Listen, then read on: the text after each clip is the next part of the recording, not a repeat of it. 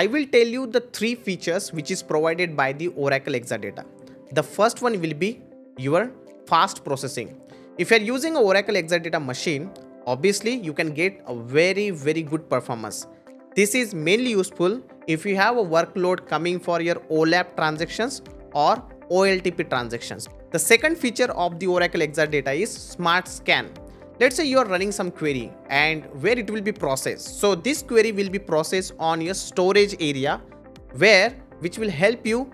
There will not be lot of data movement, and that is the reason you can expect a very good performance. Third important features will be in-memory performance. Everyone know that memory is very faster when you want to process some sort of data.